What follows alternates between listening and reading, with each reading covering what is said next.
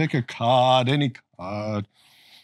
So what we're doing is Ann got these awesome cards. We thought we would ask each other questions to get to know us a little bit more. All right. How well would you get along with someone exactly like you? Oh, I'd get along great with someone like me.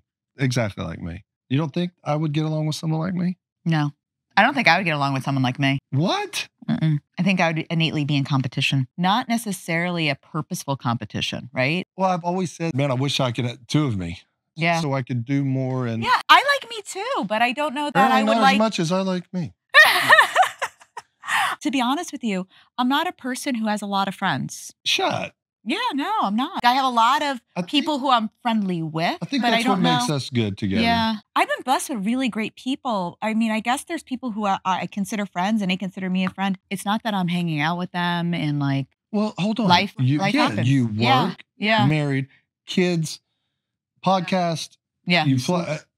Yeah. You know, I often say, you know, So I should stop doing a podcast. Focus on friends. I would still be, you know, I'd still be your friend. No, I know that.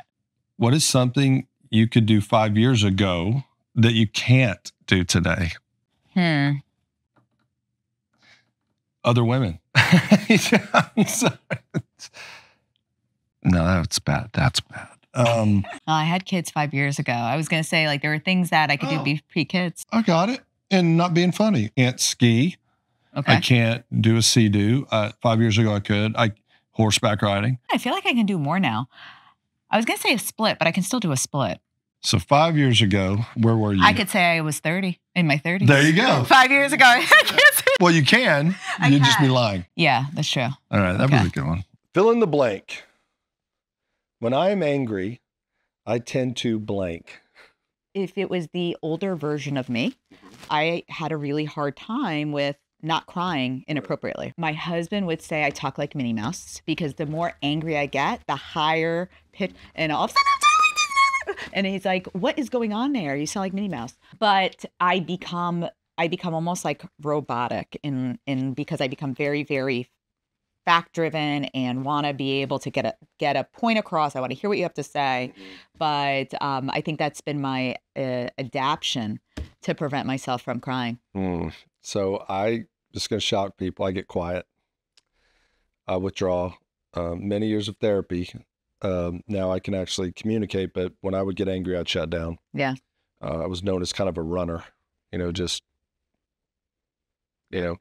if they say silence is golden, but in a relationship or friendships or work, not so much. So I realized through, other people's eyes that me being quiet or just saying, okay, not good. Yes. Not good. So I was probably the greatest gasoline carrier.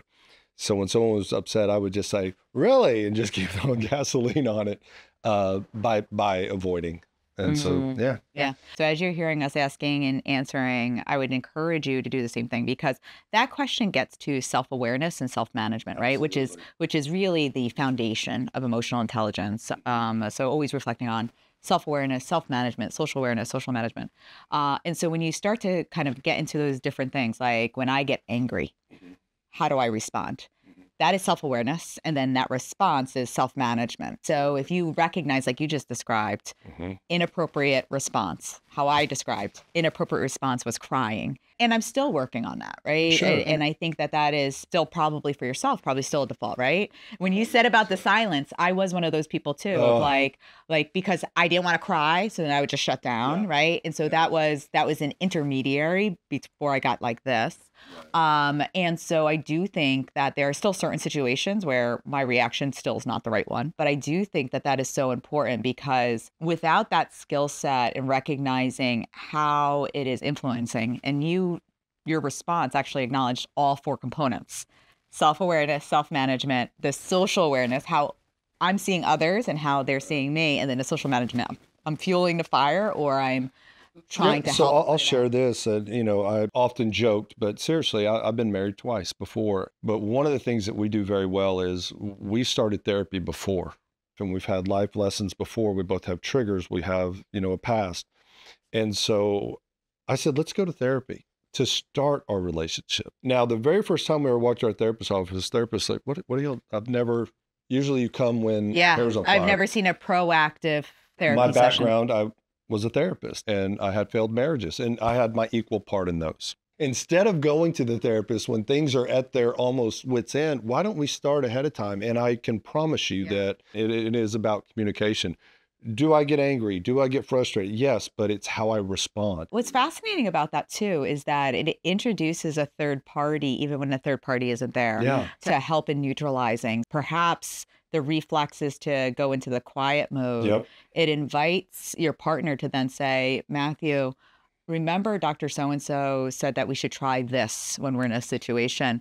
And that I think is so interesting because how do you then show up to therapy in 2 weeks and be like, we have homework. There's sheets that we put up in our closet and read. There's things on fighting correctly. You know, I have a past of not fighting fair. I didn't realize that until I read through this. It's been really unique, but it's taught me how to respond. Sure.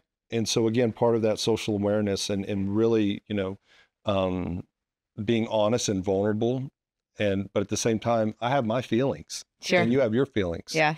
I mean, this has been fun. I love these cars. We're definitely going to have to do more of this in the future. And guys, go to our podcast. Go to Sleeping Around the Podcast. Like and subscribe. We are so grateful for you guys, but just getting to know us a little bit more. And we appreciate it. So thank you for sleeping around with Dr. Ann and Matthew. Yeah, we're just keeping it between sleep runs.